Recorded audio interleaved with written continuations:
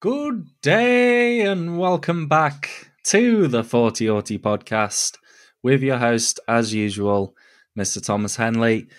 Today, it's been a bit of a slow day for me. I'm currently been through a little bit of a low mental health period this past month or so. So I'm really trying at the moment to work on myself, try to get all my diet and my exercise right, get in touch with the GP. It tends to be if it's your first time tuning in, it tends to be with me that I have at least a few months during the year where I dip into severe in terms of depression.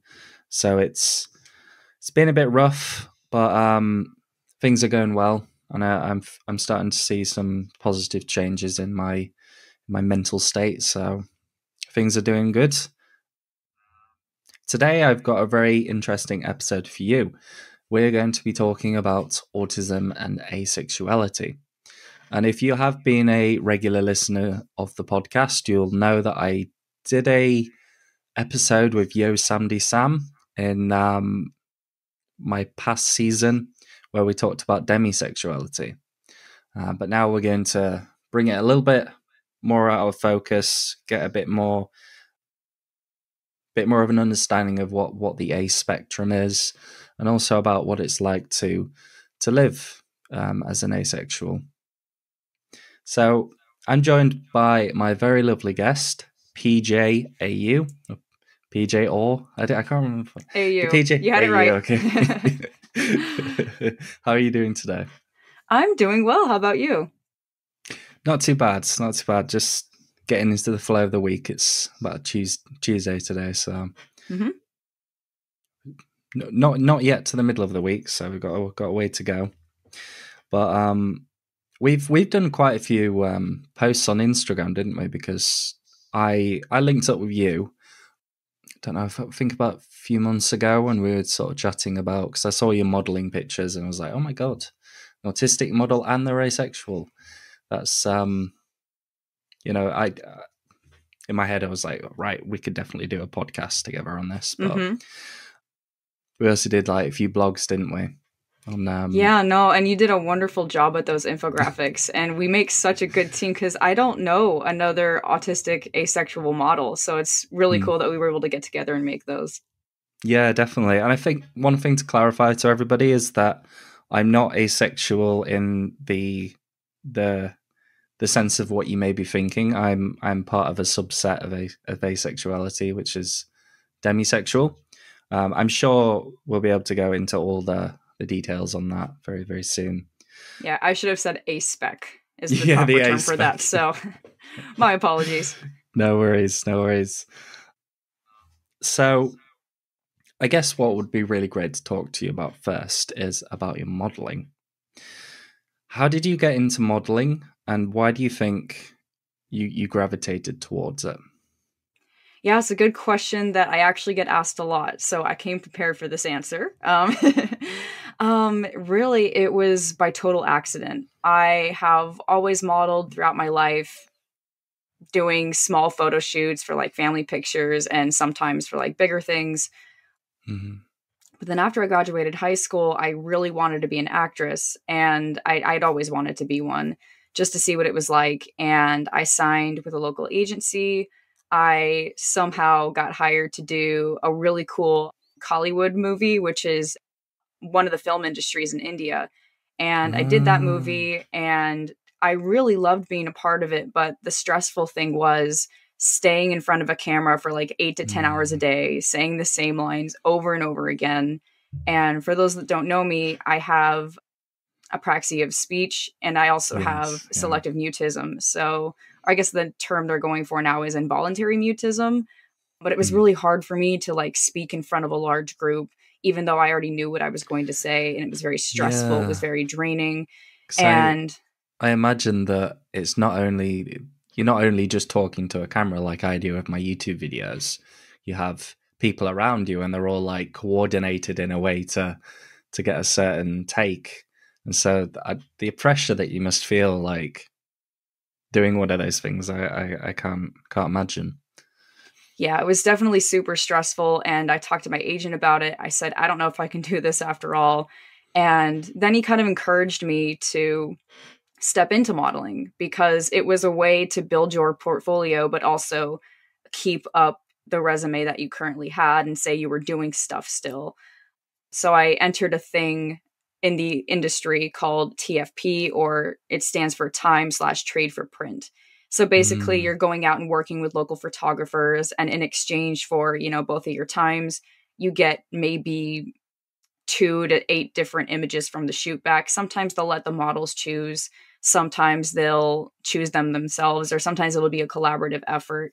But Sure. sometimes makeup artists can be involved as well, and they get to choose photos too. And it's really nice because most of the time I'm not disappointed. I love all the photos that I get back from the shoot, and I can post them on Instagram, and I have a portfolio for potential casting agents to go to and see my work. But at the same time, it was much easier on my disabilities. Obviously, you don't have to talk for modeling, which was very nice. And the more that you do it, the more experience that you gain from it in general. So it really builds up your confidence, and also, for me personally, is much easier on my disabilities. I've heard a lot about because I talked to a guy called Reggie in my first season, and he's an autistic actor, and he was telling me about trying to go for autistic characters in like a movie or a TV series or a show, and if you've seen him, he is like the spitting image of like Hollywood looks, like attractiveness, and like he's really, really bonny guy, if you can say that. And he cannot get any autistic roles at all because of the way he looks. Like, they want someone who's short, they want someone who's white and male, want someone with glasses and looks a bit nerdy, bit of a skinnier frame. And I suppose, like, so it's really depressing, that, isn't it? Because we're always talking about trying to get representation in movies and TV series, but they're intentionally using the stereotypical lens of what they think autism looks like to find people to play those roles. Yeah. And well, I think the good news is we're finally getting the attention that we deserve, because I happened to audition for, I don't know if you've heard of the show Everything's Gonna Be Okay, but there's an autistic actress there's an autistic actress that plays an autistic character. And I also had the wonderful opportunity to also audition for that role. And even though I didn't get it, it still went to another autistic actress. And I was very happy about that. And actually the same thing for asexuality too. I'm sure if you're in the ASPEC community, you've heard of BoJack Horseman, and there's an asexual character on the show. Todd. And later on in the season, spoiler alert, in the 6th season to be exact, he meets an asexual rabbit, and they end up getting together. And they were also looking for an asexual actress for that character. And I was in the running along with Echo Gillette. And it ended up going to Echo Gillette. But this time it was because I was too far away. And I was like, so close. But the fact that I got noticed by the BoJack Horseman as well. Yeah. Would have been crazy. But I do agree that Echo Gillette portrayed her very well. And still asexual representation. So that's what makes me happy the most, is that we're slowly building it up. It is taking a lot of time, but we're getting there for sure. Yeah. That's really great to hear. Like, I've only really heard negative things, so it's good to hear that there is some representation coming through. And just thinking of BoJack Horseman, he's like that show has been such a massive interest of mine for a long time. Typically because the main character is like a massive existentialist, and he goes through like different crises and stuff. So I relate to that a lot in the ways. There's a lot of ways that I don't relate to him. I could definitely say that for sure. Yeah, but no, I thought it's a really great show, isn't it? It doesn't pull any punches. Definitely. Yeah, and they do a really great job of not just showing that there's an asexual character, especially a man, because you don't see that often in media as well. It's mostly asexual women. So we had male representation And you also saw that he was a romantic asexual. So they were talking about how some asexuals are still in relationships, some asexuals are not. So overall, I think it's one of the best representations we've had so far, for sure. Wow. Hopefully we get more. Yes, that would be nice. Preferably not in cartoon form as well. Yes, that is also very true.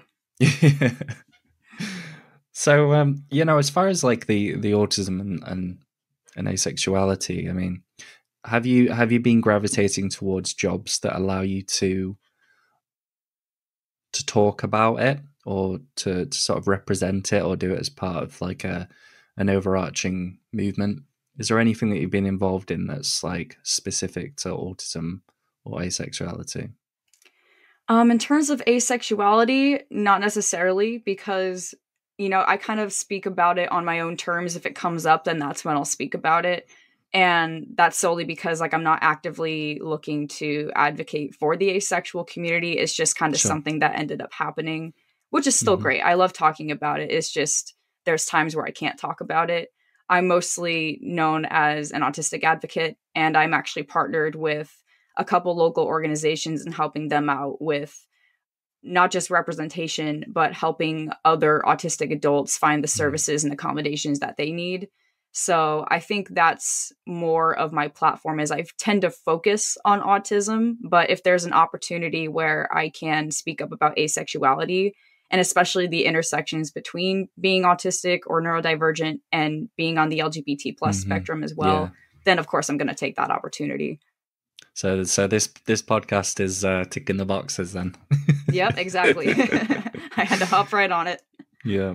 That's really great that you're doing work in your local community as well, because I think, quite often when we're faced with this online world of social media and stuff, we can get a bit bogged down in, like who's listening to the awareness and acceptance work that I'm doing, rather than volunteering for places, teaching, like going out there and doing some active work.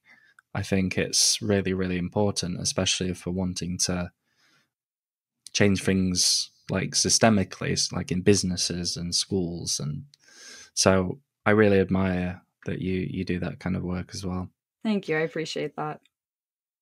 So I guess, to sort of start us off talking about asexuality, I mean, what is it? And could you sort of explain to us what the ace spectrum is?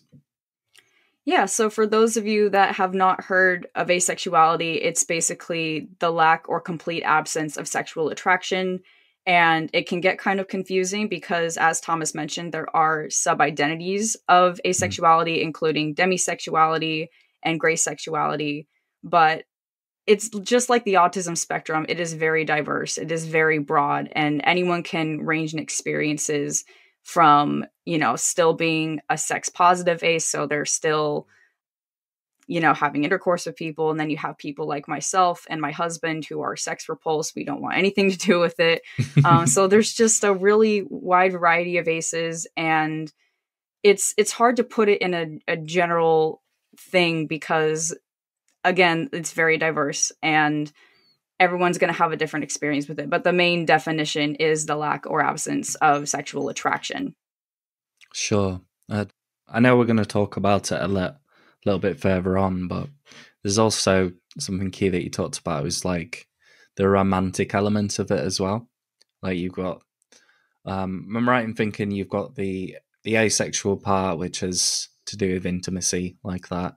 And then if you're aromantic, it means that you don't want a partner. You don't want a romantic relationship with somebody.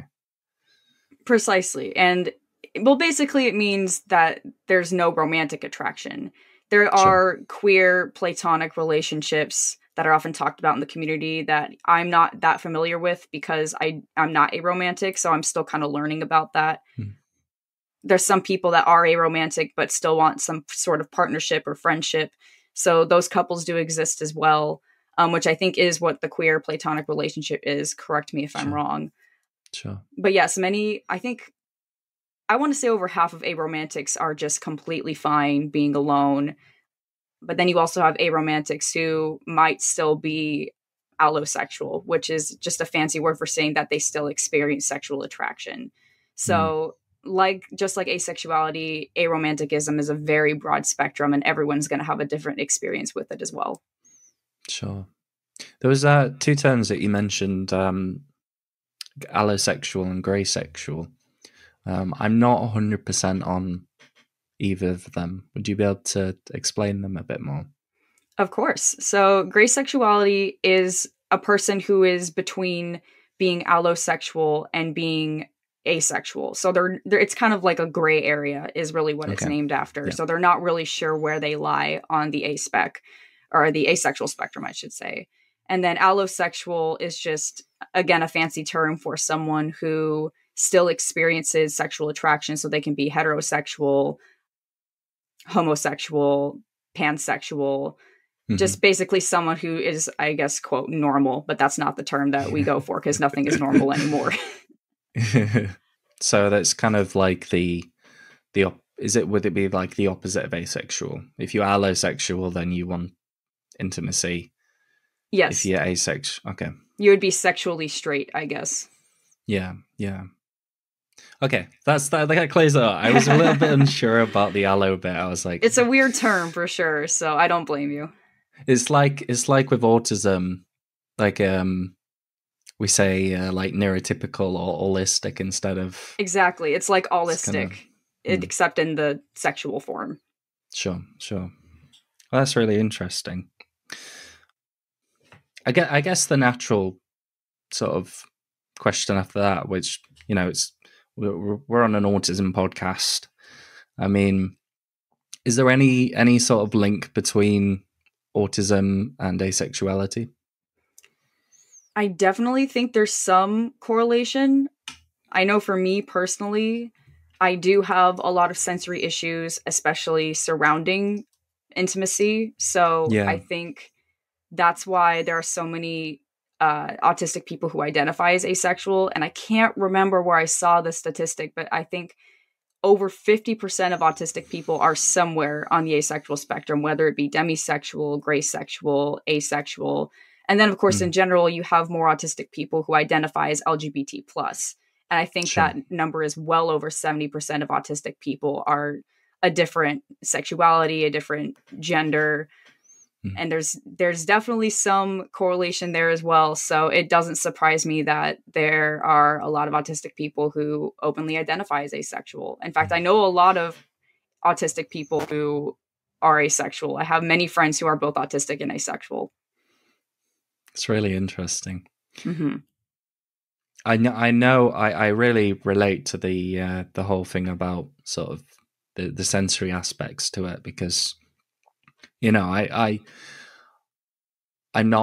not fully asexual, so I understand that I understand the issues that commonly come up, like the light touch and certain issues perhaps around. I don't know if I want to go into it fully.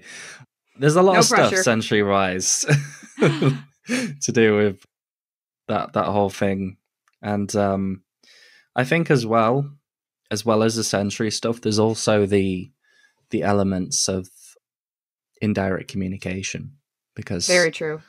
A lot of people they don't tend to be very vocal about what they want and what they don't like. And I think that can be very, very difficult for us, because you kind of have to try and read this situation, and we're naturally not very good at doing that unless we've practiced. Mm-hmm. And I think that can definitely be a really big issue. And there was this guy that I was talking about who was interviewing me for his book. Oh, very cool. Which is kind of around empathy and alexithymia and stuff like that. And he was mentioning that, there seems to be some kind of link between like more atypical sexual relationships and autism, like things around, strict rules around being dominant and submissive, and like having a list of what you can and can't do and what that kind of thing. So I think sometimes stuff like that can be really, really, really helpful. Mm-hmm. But obviously, not divulging from the topic too much, I imagine that, if autistic people, we tend to be very, we tend to be quite independent thinkers, I would say. Like, we follow what we think makes sense and not necessarily what most people think.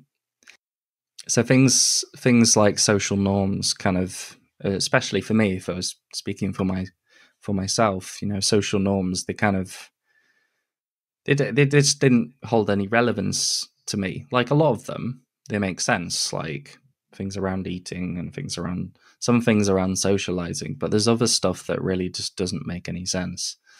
And,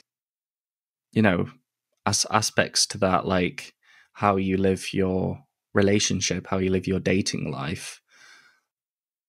Why do you have to fit a mold that everybody's telling you to fill when it's not something that satisfies your needs and can sometimes even be quite harmful for you? Yeah, exactly. Mm-hmm. I think it's, I don't know, do you think there's any other aspects to being autistic that might kind of make us more inclined to being on the asexual spectrum? It's a good question that unfortunately I don't think I have the answer to. It's just okay. Some things, it's like why people try to figure out why someone's gay or why someone's a different orientation, and sometimes you can have your theories but you don't actually know, and I guess it's just the way it is. I think that's a great response. Oh, good. I wasn't sure if I was making sense or not. No, it makes sense. Like, to be honest, I don't think people should need to justify themselves. Like, it's their own private lives, and they can, it doesn't affect anybody else. If especially around asexuality. So, I don't think a lot of the hate and a lot of the negativity that's projected towards the asexual community is, it doesn't make any sense to me. Like, what's the problem? What's happening? Like, yeah, why are you so angry that we're not in a sexual relationship? It's like my husband put it, because we get hate all the time, and someone, and this happens a lot in the I keep saying that, it's the asexual spectrum. A lot of people in the ace community, they get asked, well, how do you know you don't like sex if you've never tried it? And my husband came up with this response, and he said, well, you don't need to leave a gallon of milk out in the sun for 2 weeks straight and then drink it to know that it's not going to taste good and that's going to be bad for you. So I suppose another good example would be, well, how do you know that you're not gay or bisexual? And unless you go out and do stuff with another man or another woman. Why are we getting asked this? Like, or perhaps going asexual and just not having any of it. It's like, well, how do you know that you don't like that? Yeah, well, and I think it's because a lot of people confuse it and they think that asexuality means that you don't like sex. But of course, that's not true at all. There's a lot of asexual people who love sex. It's just they don't experience the attraction that comes with it. So sometimes asexuals have sex with their partners just to, satisfy them. And then you have people who actually do like it. It's just they don't experience the attraction to that person, and that they just get straight to the act. And, I don't know. I'm not that person, but that's from what I understand. I think there's a word for that, isn't there? I remember I went on to Hannah Witton's Doing It podcast, and she was mentioning about sort of like profiles, and there's a name for having no, like, I can't remember it. No, I'm gonna have to search it. I think I know what you're talking about too, and it's frustrating me that I don't know it either. It's probably right off the top of my head. Yeah. Oh, it's just come up with stuff on demisexuality. I don't need that. Is it like sex adverse or something? No, it's like just liking the actual physical pleasure and not actually having any emotional connection with it. There's some word for it, but I don't think it. Yeah, it I know matters there's a very much. lot more sub-identities that we tend to only use in the community. Of course, for sex repulsed asexuals, the word I think is apothosexual. And then you have people who I can't remember the definition, but I know that another term is like acoisexual, or I don't know how to pronounce it, but that's another one. There's like a bunch of sub-identities for the entire community, and we tend to only use them in the asexual community because if we use them outside of the community, it's going to confuse people even more. But there's like a term for everything in our community, which is great. Yeah, that's a good point. I mean, one of the issues that I have particularly about the autistic community is that people, I still don't think people know a lot about autism, and I think, we still do need a lot of acceptance and awareness work for people, and I find it. I mean, someone myself, sometimes I find it hard to understand all the language and the subcategories, and like I can't imagine how much of a barrier to entry that could be for somebody. Like, having to understand all of this different language to understand what someone's talking about, which I think it's probably a good thing, because I imagine that awareness and acceptance work is just as hard, if not harder, than autism stuff. I mean, gosh, I'm still learning new things about both communities every single day. There's like a term I've never heard of, or another perspective that gets brought up, and I go, oh, yeah, that's interesting. I've never heard of that before. Yeah. Well, it's interesting, the evolving of language, isn't it? It's just, it seems to be very heavily policed in the autistic community, which can be really hard for someone, even if they're autistic people, trying to get into the community and do some awareness and acceptance work. If they don't have a full idea of exactly what language is okay and not okay, they will, every single time, they'll get bashed for it. I mean, it happens quite a lot. A lot of people, particularly one friend that I know called Brian Bird, he runs the Autism Support Community Instagram. He posts a lot of memes and stuff nowadays. He's a really great sort of speaker. And he had that issue coming into the autistic community. Getting a lot of hate online for using terms like Asperger's, high functioning labels, stuff like that. And it really makes me sad sometimes, because it's like, he's obviously coming on here for the same reasons that everybody else is just not using the language. Yeah.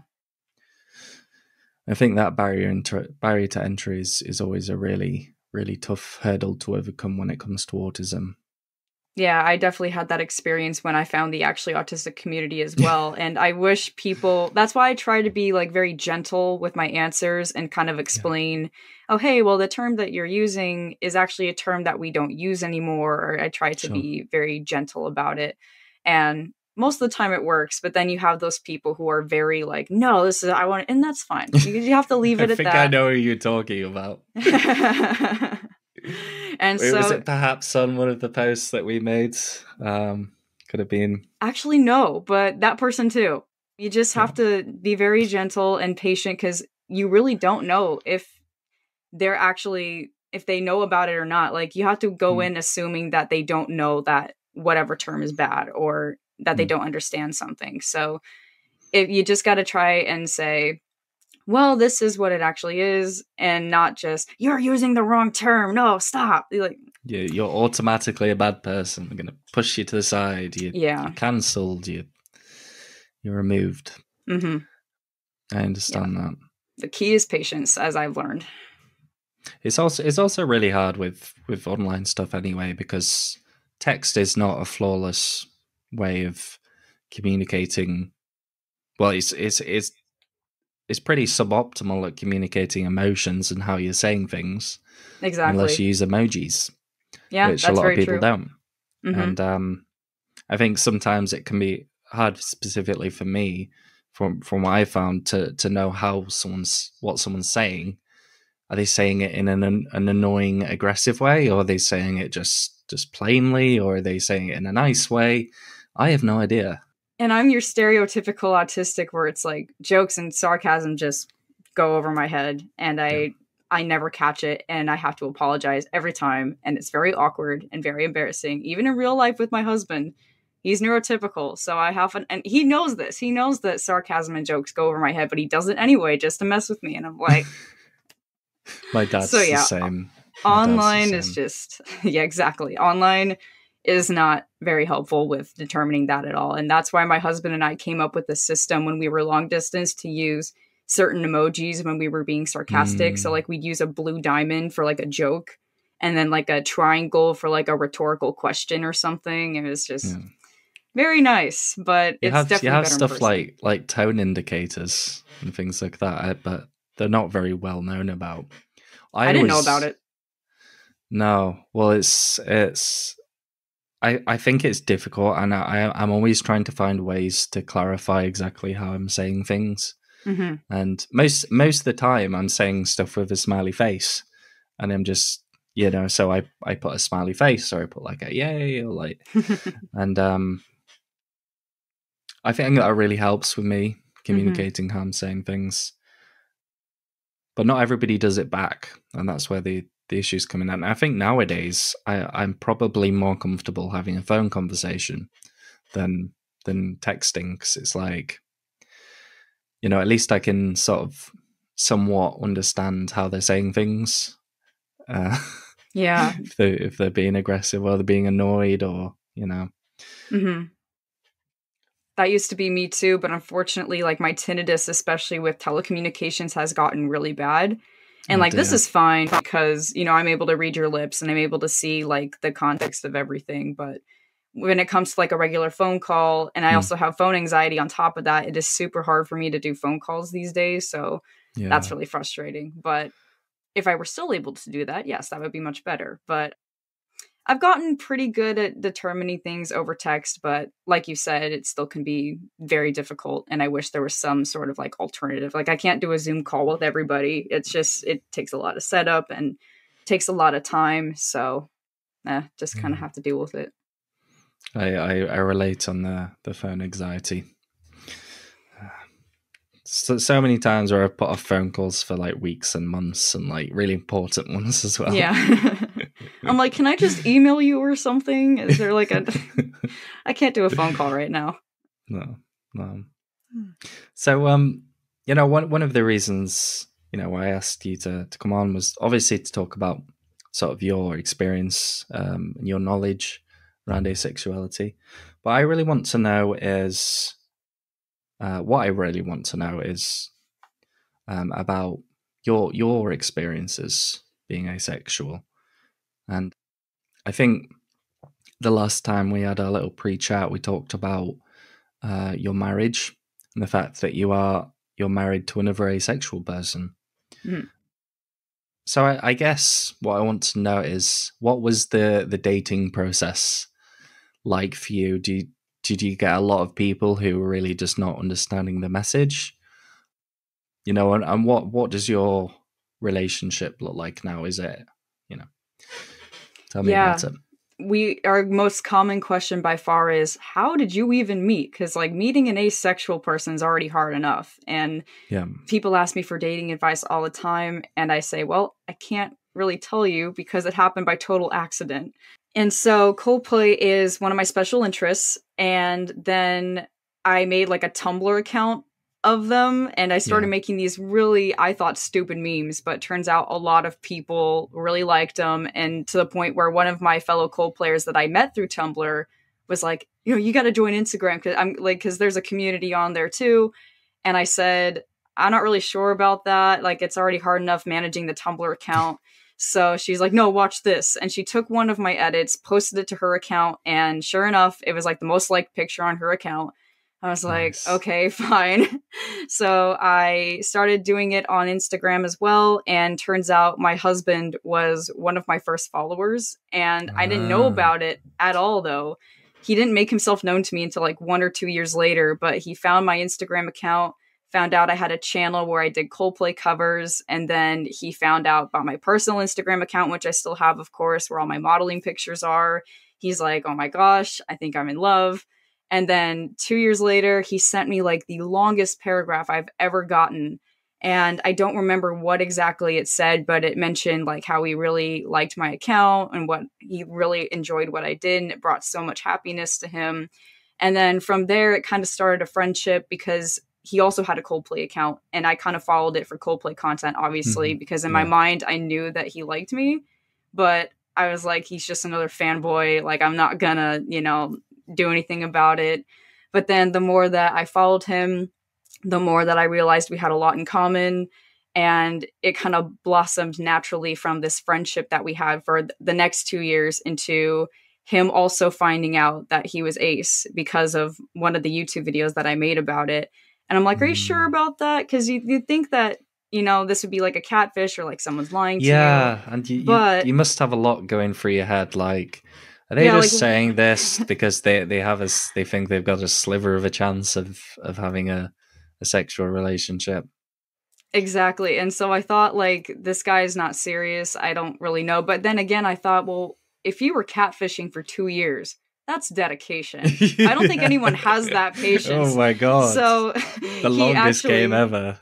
Yeah. So he then ended up sending me like a recording because he used to do that. He would send me like an audio file of him like talking about his life and like his family. And he talked about how he came out to his parents. And so I thought, okay, yeah, no, he's actually being serious. And then we started dating because he was in Los Angeles and then I'm here in Seattle, which is in Washington State, 2 states up from California. And we started a long distance relationship. We hadn't even met each other in person. We didn't actually meet in person until 7 months later when he came up here. And turns out our communication was much better in person than it was through text. And that surprised both of us. And a month after we met, he was back down in California, got super depressed. He's like, I can't take this anymore. And so he dropped everything, his job, his family, and he moved here to make our relationship work. And the rest is history. Dedication.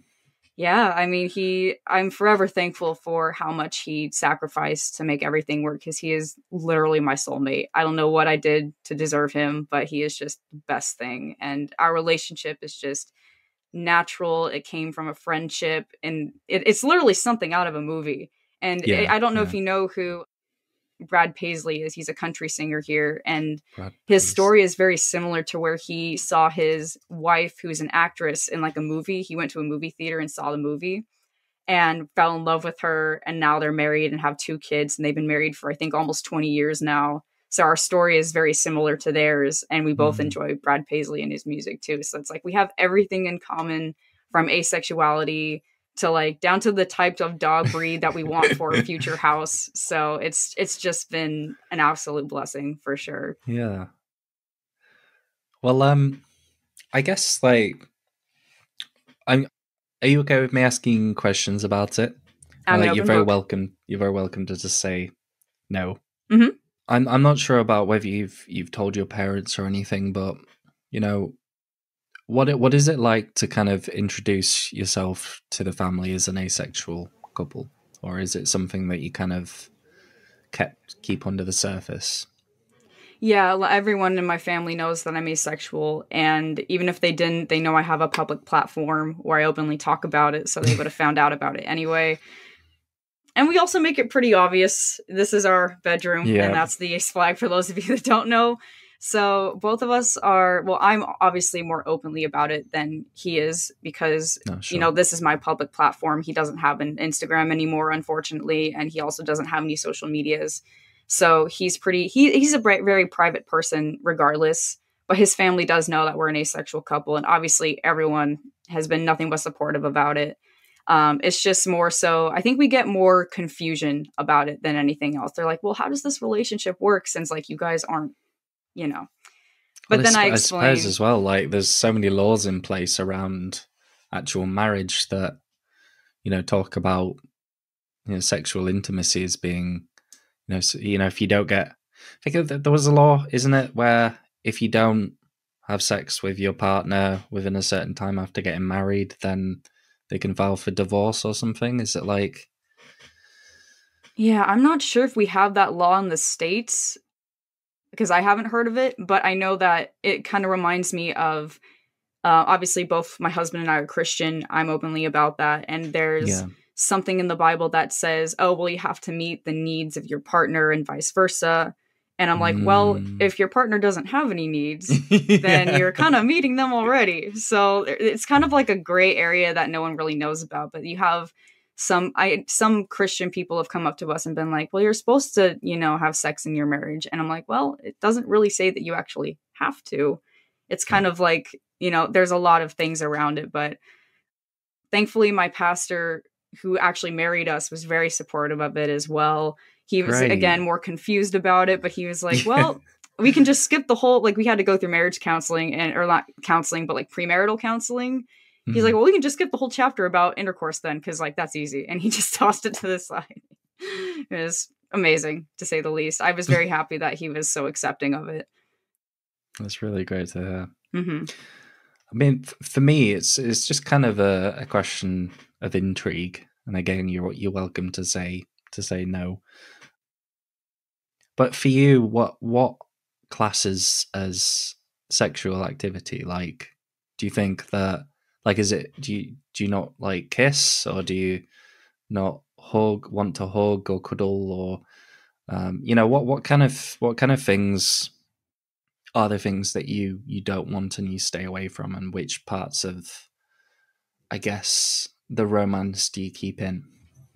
That's a really good question. And it is going to vary between each asexual couple that you meet Sure. as well. And for us, basically, it's everything except sex. So Okay. I think the furthest we go is like my husband gives me massages, but he doesn't Hmm. like them himself. So he'll just like massage my shoulders or like around like up here, mostly my back and my shoulders. But honestly, we still kiss, we still cuddle, I mean, yeah, we're just like any other romantic couple, just without one little thing. Sure. That's really interesting. I've always wanted to ask someone, an asexual person, about that, because for me, like, I went for like a long period of my life, because one of the side effects of being on antidepressants, and I've been on antidepressants for pretty much all of my life, like sexual dysfunction is quite a big part of that. And I remember in Thailand, I kind of go through periods of time where I just don't want anything, like, Mm. from other people, and it was a long time before. Now, I was in a relationship at the time, but I didn't really feel like the connection that I perhaps might have with my current partner. So I really felt like I didn't want to Mm-hmm. for a long time, and I kind of went through it up and down over the course of about a year, just trying to figure out exactly what I was, and I came across demisexuality, which was like, okay, that makes sense to me. Mm. And it's a weird one, isn't it? Because it's not necessarily that you have no sex drive, because you could have a high sex drive, but you could also not want to engage with another person in intimacy. Yeah, and I So don't think we talked about the definition of demisexuality yet. So for those that don't know, sure, demisexuality is you don't experience sexual attraction to a person unless you form some sort of romantic or emotional bond with that person. yeah, So yeah, you still experience sexual attraction, but there needs to be some sort of build up to that. hmm hmm yeah, and it took me a long time to kind of nail down the idea of demisexuality, because I know there's a lot of stigma about asexuality in general, but whenever I've come out and told people about my experiences being demisexual, everyone has just told me that, oh, it's just like being a normal person. Like, well, Yeah, I hear it's that it's all the kind of time. not, because maybe like 100 years ago, maybe it was sort of like that, maybe to some degree, but nowadays, with the advent of hookup culture and all these dating apps and stuff, it's actually an anomaly for you not to want to have sex with anyone that you find physically attractive. Mm-hmm. And I found, like, throughout my life, especially around male friends and around, like if I was at like the club or something, and a girl was looking at me and like give me the eyes and all that, and my friends would be like, "Yeah, go over, go talk to her." I'm like, I can't hear anything. I can't talk to her. Yeah. You can't have a conversation. So what am I gonna do? Am I just gonna like go up and smush my face against hers, or like it never felt to me at all pleasant, that whole scenario. And I'd always get picked up on it, and for a large period of my life, actually, a lot of people, were saying that I was gay because I just didn't do that. Or like if a woman came up to me and propositioned me, and I said propositioned. A woman came up to me and propositioned, I said no. They'd say, "Oh, okay. Are you gay?" I'm like, "No, I'm not gay." And I after a while, I just kind of got comfortable just saying I'm autistic, and they're like, "Oh, okay," because they don't know a lot about autism. So I just said that just to kind of get them off my back. But there's been a lot of cases like that, and I think people really get the wrong idea of it. Yeah, and that's actually why there's a lot more asexual women than men, because it's like, again, there's that stigma that men are supposed to be like these, I guess, very muscular, big figures, and they're supposed to have the sex drive. And that's another reason why my husband's not publicly out, is because he has been told by a couple people that, "Oh, you're gay." And like, no, he's married to me. He's not. And yeah, it's really unfortunate, the hate that asexual men tend to get, especially for my husband. He's also a person of color. He happens to be of Mexican descent. And, Mexican men are supposed to be these macho people that tend to get all the ladies. And he is not like that. And that's, again, another reason why there needs to be more male representation. And I do believe I forgot to mention that Todd from BoJack Horseman is also Hispanic. So some progress. That's very, it's not quite there yet. That's really interesting. Mm. So, I know we talked a little bit about demisexuality, asexuality, and aromantic stuff. I know I have it listed as a question, but I think we've already sort of covered that. Is there any sort of stigmas or stereotypes that really jump out to you when you think about asexuality, whether it's something that's common for the ace community or common for yourself? What would those be? Yeah, I think definitely the biggest one, which we've kind of covered already, is the fact that asexuals are not supposedly supposed to be in relationships. Like, if you can't have sex with someone, then a relationship won't work. Obviously, that is not true. You can have a purely romantic relationship, or even just a friendship. Some people are just okay with a queer platonic relationship or just a regular friendship. And it's really unfortunate that people think that they need to have sex with their partner to please them and to keep that relationship stable. Like, that is not the main reason why you should be involved in a relationship. I mean, my husband and I's communication is our strong point. It helped us through long distance. It helped us to now, especially since I'm autistic, he's neurotypical. So we have to communicate all the time, or we're not going to understand each other. And so I think, of all things, that should be the main focus in a relationship, and not sexual intercourse. Yeah. I think it's I listen to music while I record, and there's a song that came on called "Sex, Money, Feelings, Die." I was like, it just distracted me because it was so related to the topic. Very appropriate. Indeed.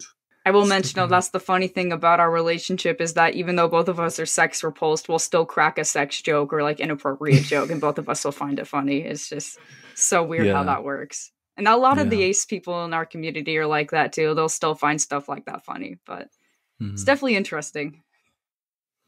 Yeah, I mean, why not? Like, it's a part of things.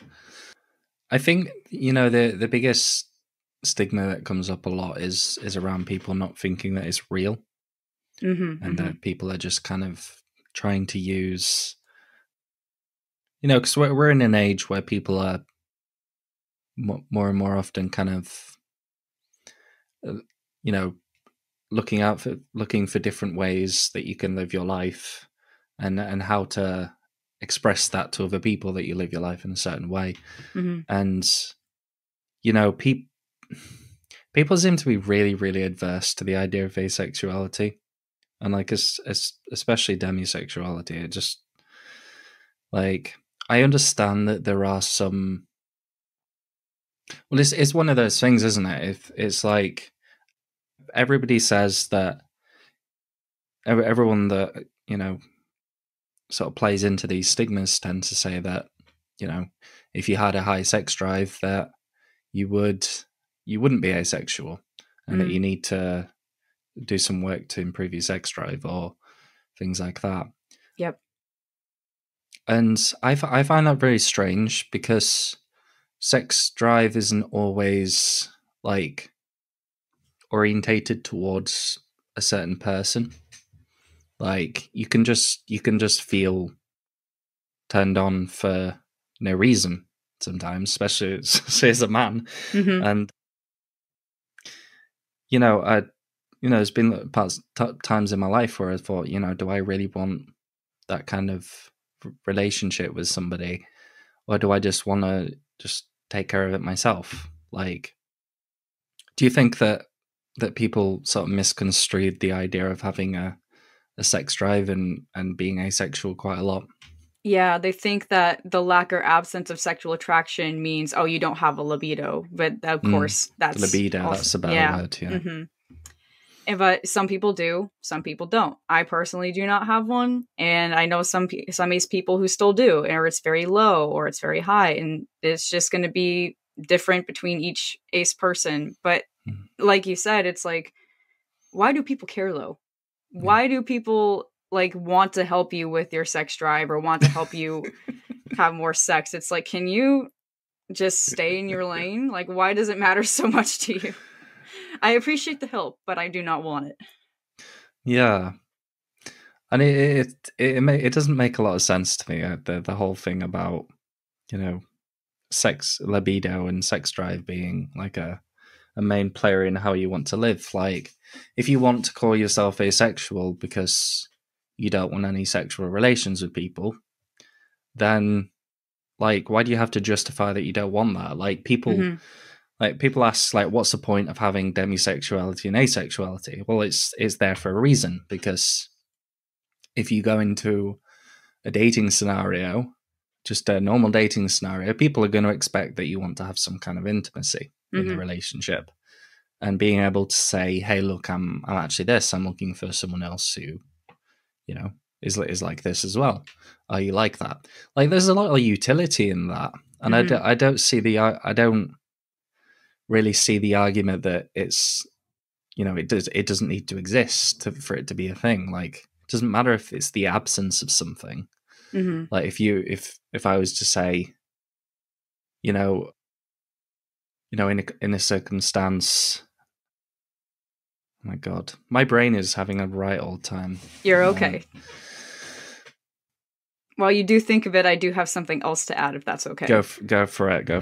Because it reminds me of, people don't really know the difference between asexuality and celibacy as well. And as a person who is religious, celibacy involves people who they still experience sexual attraction, but they are purposely waiting until marriage to have sex with someone, with their partner, with their supposedly their life partner. And after they get married, they still do it. And then people were like, well, you and your husband are Christian, so you're just waiting until marriage? Or no, even after marriage, we're not going to do it. That's what asexuality is. Yeah. It's not just, we don't experience the attraction, and we don't ever want to do it. And that's not what celibacy is. Celibacy is simply waiting for the right person. Well, I found my right person, but we don't want to go there. So I think that's what people get confused about, is that asexuality is not celibacy. There definitely is a major difference between both of those things. Mm-hmm. Definitely. It's really interesting to hear about kind of the common sort of stigmas and misconceptions that people have. I guess, how do you think that we can change society's view on this? How can we shift this perspective? I mean, it's just like the other LGBT plus identities, and it's one of the A's in LGBTQIA, and we just have to let people know that this is normal. This isn't something that needs to be fixed. My husband and I are proof that you don't need to have sex in your relationship for it to work. Such a small part as well for a lot of people. Yeah, and for us, it's basically nothing. We have one less thing to worry about in our relationship. So I just wish people would understand that it's not the most important thing in a relationship, or it doesn't have to be, I should say. And that it's just, I've also lost my train of thought too. But really, at the end of the day, I just hope people understand that sex is not the most important thing or it doesn't have to be the most important thing in any relationship. And that as long as you have great communication, you both have the same life goals, and that you both, I guess, understand each other or attempt to try and understand each other. Really, that's all that's important. As my husband and I are proof of that. And we've been married for almost 2 years now. We've had minimal issues in our marriage.